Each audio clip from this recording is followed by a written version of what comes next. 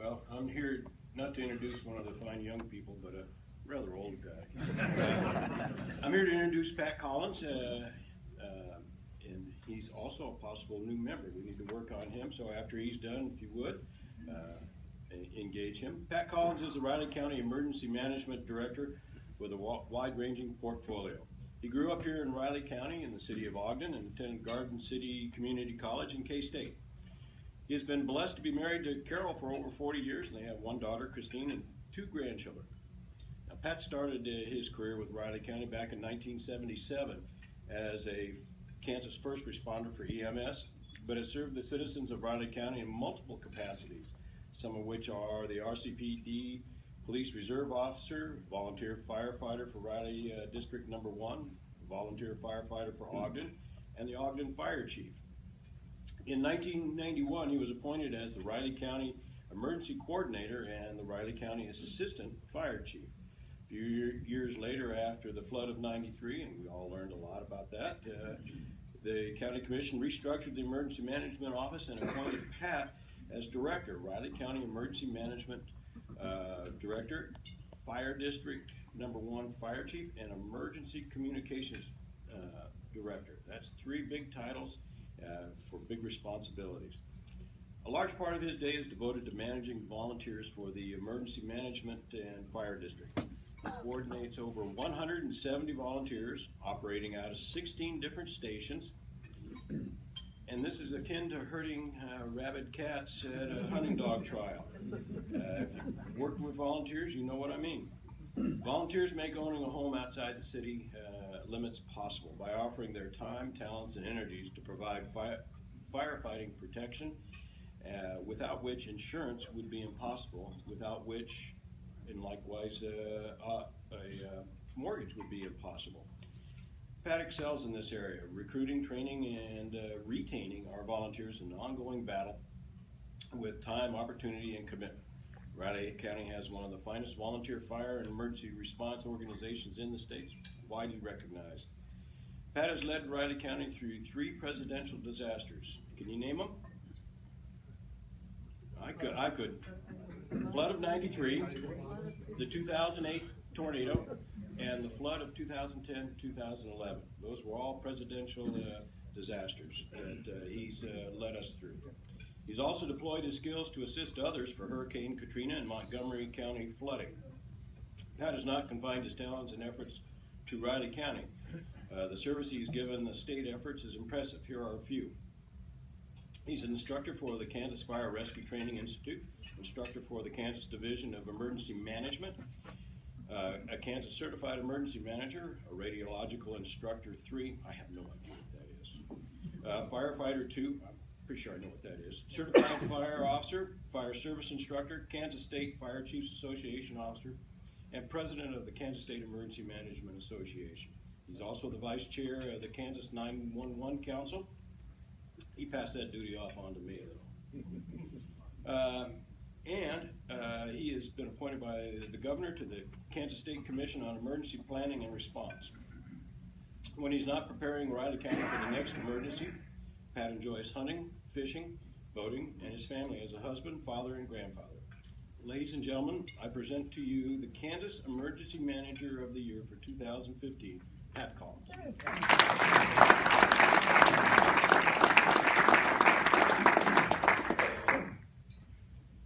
And I didn't even write that. That's a good one. I appreciate you inviting me out today. And when I talked to Betty earlier, we were talking about some burning issues. And last time I was here, we talked about the things I do in our department. And I thought maybe we ought to concentrate on the burning issues that we have now. So she said I could talk for at least 2 hours. You can talk as long as you want, but you won't have an audience. They're going to start bailing on me right now. No, I appreciate that, and I think there's some concerns out there right now, and I need to get those out to people, and I think you can help me do that. If you look at it, let's kind of go back. The state burning regulations were put out in 1996, and they actually prohibit burning. anything. Now, just like any other state regulation, there's exemptions to build into that. And the exemptions that we have allow for burning on residential property of less than 5 residences. It allows for cooking and ceremonial burning. And I've seen a lot of farmers out there that say that this is almost a religious thing for them. We see one back here. We have crop burning, range burning, wildlife, watershed areas. Those type of things can be burned, and as approved by KDHE. So they've got their own statute that outlines the things that they can do.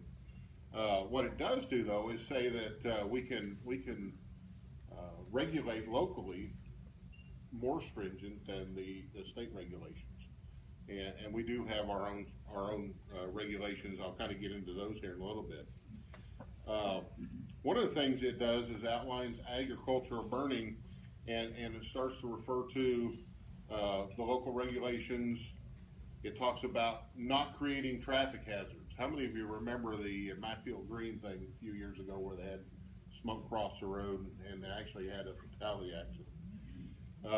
Talks about not burning near an airport and being able to work around that, and then supervising the fire. And part of the regulations actually put the responsibility of that controlled burn or prescribed fire, whatever you want to call it, back on the property owner. So if you own the property, if you lease the property, and you have even if you have somebody else come in and do the burning, you're still responsible for that fire. And a lot of people don't understand that. And there are a few people around the state that travel around and do agricultural burning for people. One of the concerns that we have locally is, and the reason we have a regulation, local regulation, is to get that responsibility. Okay, you have a permit to burn. This is the person that's going to be burning. This is the property that we're going to burn onto. So we could go back and, okay, anything that burns up on the neighbor's property or the next neighbor's property goes back, and that responsibility falls on that person that started that fire and the property. So we pay a lot of attention to that locally on how that works through the burn permit system. A couple of years ago, 2011 actually, the EPA decided to change the regulations for the particulate matter in the air. So the clean air regulations. And so in doing that, Kansas actually exceeded some of those particular limitations. And it was basically a couple days in April, and it was a couple of years in a row. So they came back down to Kansas and says, hey, you need to regulate this. You don't have a plan. You don't have a smoke management plan. If you had a smoke management plan, then you would address how you're going to deal with these exceedances. So a group of people, it was more people than are in this room right now, got together probably about 10 times, came up with a smoke management plan and put that into place. Well, it actually created its own regulation in the in KDHE's books that said during the month of April, in those, it was like 13 or 16 counties during the Flint Hills, that you can't burn brush piles, you can't burn waste. The KDHE doesn't allow state burn permits at all. So we've tried to cut down as much as we can on the exceedances during April. Now, what they've done here lately, just this last year, they decided to change that and drop from like 75 parts per million down to 70 parts per million. So we expect, and this is me right now, we have a lot of rain last year. We have lots of grass out there. We have a lot of people that want to burn in April, and I think we're gonna peak those meters in certain cities. And it's not the Topeka meter, and it's not the Kansas City meter a lot of times. It's Omaha, and it's Chicago, and some of those other places. And it all comes back to where the smoke came from originally. So, you know, we have a lot of concerns about what's gonna happen to us, and what regulations they're gonna change. There's a group working on some of the things right now, and I think one of the things I want to bring out today is that we have a prescribed burning workshop set up at Potter's Hall, and I'll pass this around. Anybody who wants to look at it, or I can get you a copy if you want to. On February 19th, it's going to be the Riley County Extension, K-State Extension, and our fire district are getting together and put this workshop together to try to get some of this information out to the people that do this prescribed burning throughout the year.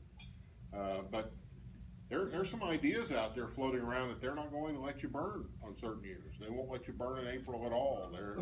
They're going to regulate this by some kind of a lottery system. And if you're somebody that has range or pasture management, I think most of you understand burning is necessary.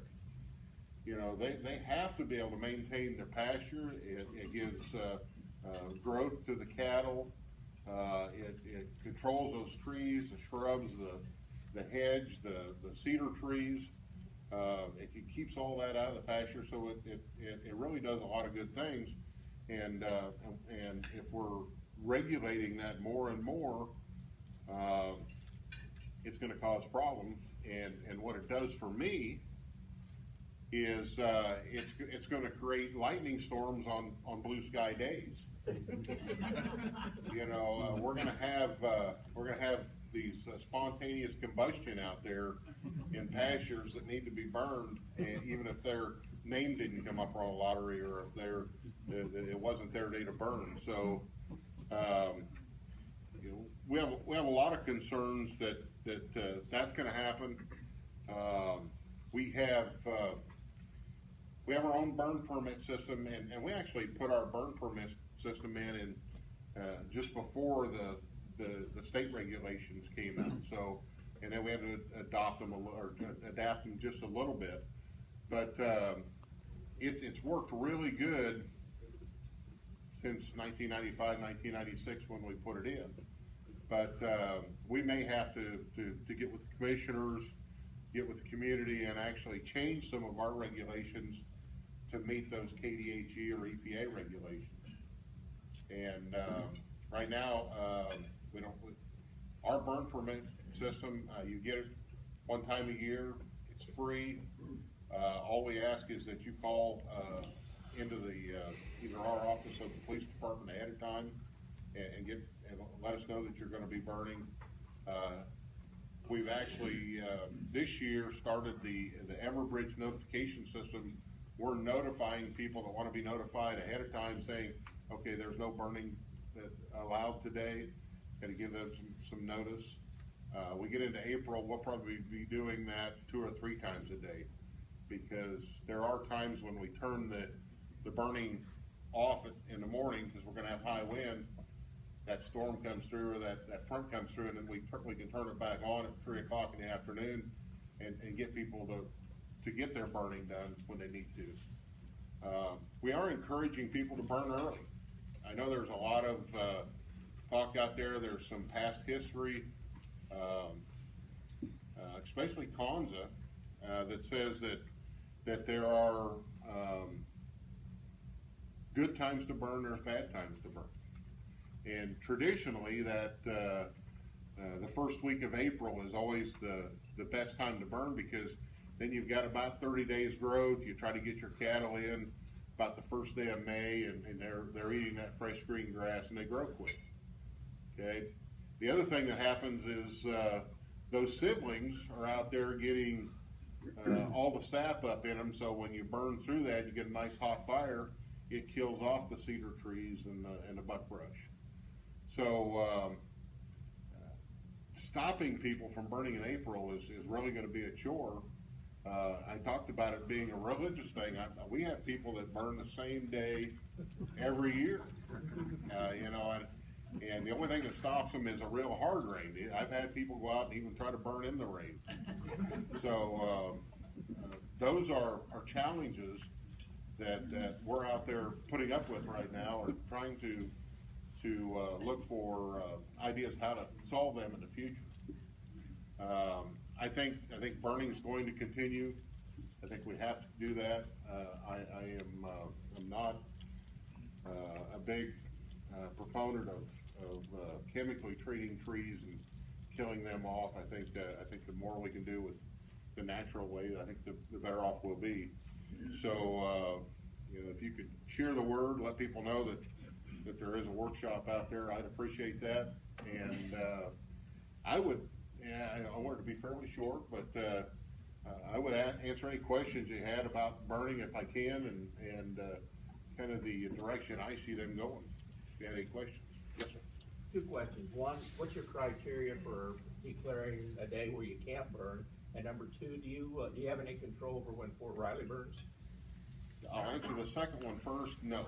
In fact, like Fort Riley Fire Department doesn't even have it, because a lot of times what they're putting up with is flares and things like that, pyrotechnics from the artillery.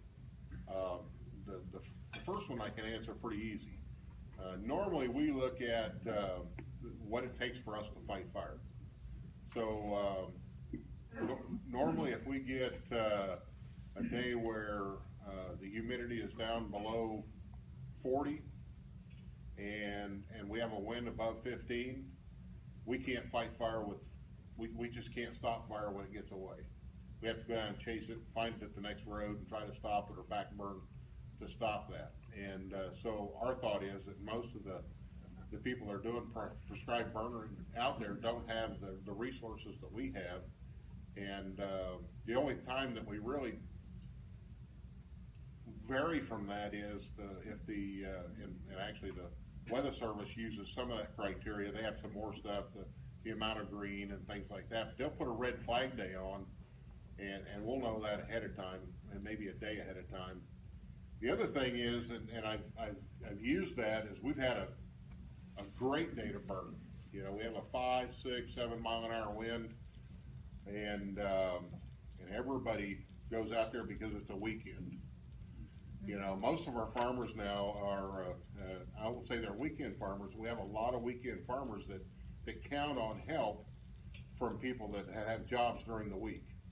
So Saturday and Sunday are good days to burn for them.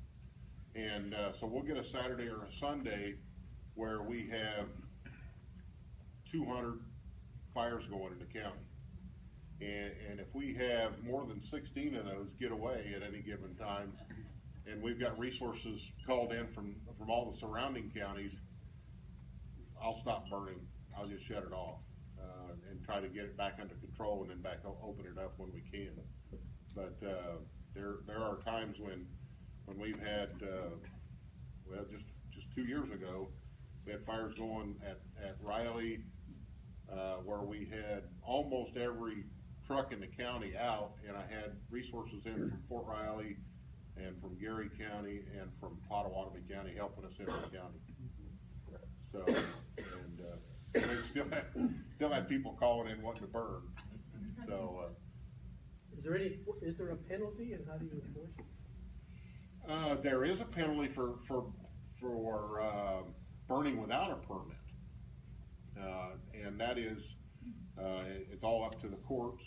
We had one person last year that was fined, I believe it was $800 for burning illegally, and actually it was one where he chose to burn when nobody else decided to. There was a group of people got together and were going to burn, and he decided to burn, and we were trying to put the fire out that he started, and he was lighting fire behind us.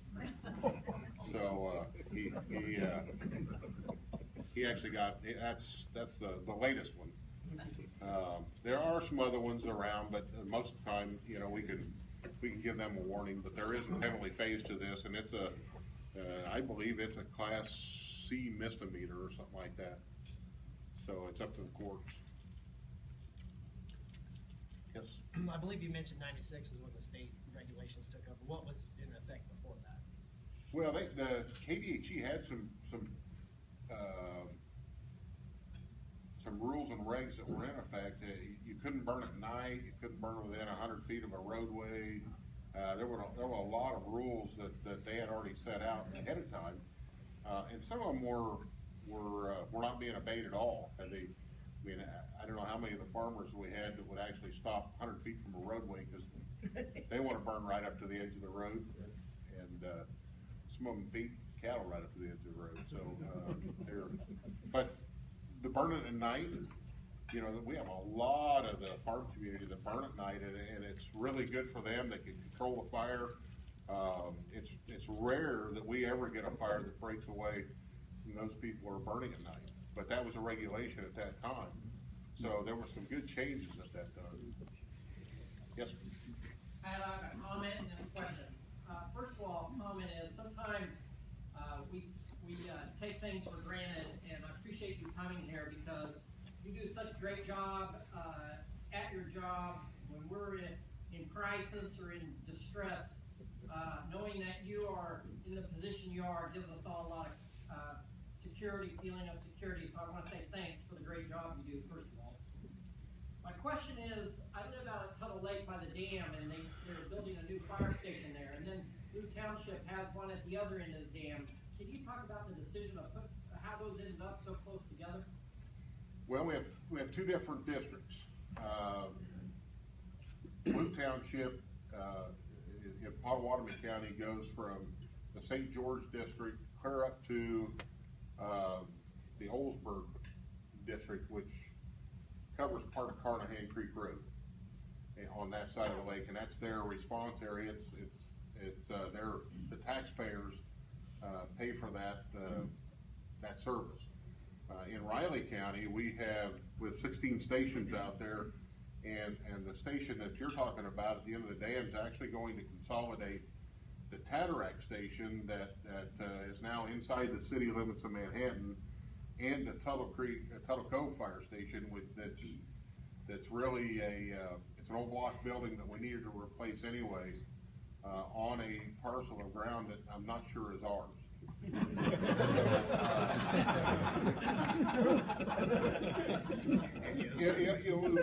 You got to think about that when you're building stations and somebody donates you some property, and this was back in 1967 or 68. You don't say a lot, and if it doesn't get transferred into your name, and 20 years or 30 years later, when you want to build on that property, you got to go back and look at it and say, well, maybe we really don't own that, and it's not big enough to put a station on it the size we need, so we need to look at another place. I actually spent almost 10 years trying to find a location to consolidate those two stations, and we're actually adding a training bay. That's why it looks so big, and some storage for the fire district too. So, but that's going to be a consolidated station to reduce the amount of stations that we have. That answer your question? Yes, thank you. Yes. Yeah, first of all, I would say I'm an advocate for burning, but are there any considerations given to the air quality in Manhattan? As far as allowing people to burn? Yeah, maybe the number of permits or the timing and how it affects Manhattan? You know, I think that's where the EPA is going. I think that's where, right now we don't have a consideration, but I think that's what they're trying to get to. And we did some studies, several studies last year on those peak days where you couldn't see 3 or 4 blocks in Manhattan. And most of the time that happened in town here, it wasn't the smoke from our areas. We're kind of like the Chicago. There were areas in southeast Kansas that were burning because it was a peak day for them, and we got the smoke. Wabaunsee County had a lot of fires the day before one of those peak days, and we could actually go to the weather service and pick up, okay, here's the smoke modeling based on what they from from NASA, and we could see where the smoke came from because we knew we didn't have any permits or people that were burning that day. So, but I think you're going to see more and more of that. Looking at, okay, if you're burning more than 1,000 acres, and this is one of the options that they're looking at. If you're burning more than 1,000 acres, you're going to have to come up with a smoke management plan that says, okay, this is where the smoke is today. This is where the smoke you create is tomorrow, and here's where it is by the end of the week. And if it looks like you have too much smoke going in one area, then it'll be regulated. We don't have that in there right now, but I think that's an option that we're looking at in the future. KDHE's looking at in the future. Pat, you were talking about wind, but I've been on the K-State campus when there really wasn't much wind, and there were straw cinders falling from the sky onto the roofs and the grass and the parking lots at the K-State campus from somewhere to the south. Yes. And they may have come 30 miles, and they just go up and then they come down. I don't think it was wind, but are there dangers from that, from those cinders, from that grass burning? Well, any of that particulate, that's what the EPA is saying, is any of that particulate and at a consistent number could cause problems. And, it could be from anywhere from cancer to respiratory issues. Well, or to fire, I guess. Fire's not so much. I don't see it's going to travel that far, but we do have a lot of fires that go from one property to another that way. Yeah. Yes. I believe you indicated that you might make changes in permission midday, even if the weather changes. And I was wondering how those decisions are communicated, whether you contact each person with a permit, or whether you cooperate with the Weather Channel, or you use the internet, or how do you do it? In the past, we haven't had much. All I do, or what I have done in the past, is I call the police department, because normally it's on a weekend. But during the day, 8 to 5, our office answers those calls, and people requesting a burn. On a weekend, it's the police department. Okay, or during the peak burning season, usually from 7:30 in the morning till 1 o'clock, I have somebody in the office answering that phone because it's just overwhelming to the police department. But I'll call them and say, okay, we need to shut burning off. So anybody that calls in after that, we don't let them burn. If people have already started burning that day, we have to put up with it. We don't have any way of getting hold of them. Well, we may have their phone number, but once they've got the fire on the ground, they're working hard to keep that fire under control. So there's not much we can do with that. Everbridge. Yeah, our answer is Everbridge. So right now, what we'll do starting this year is when we shut that off, we do an Everbridge, and anybody that's signed up for the prescribed burning part of that will get a notice, say on their text phone or email or whatever, say, okay, burning is shut off, and then when we turn it back on, they'll get a notice, okay, burning is going to continue, you can call in now. Pat, is that part of the Northeast Kansas alert system? It is, yes. Okay. Yeah, that's very helpful. I get those all the time. That actually, that's a regional thing. So there were 23 counties involved in that through the Department of Homeland Security regional grants, and so it's really not costing us anything other than the administration of it. One more over here, Ken. Yes.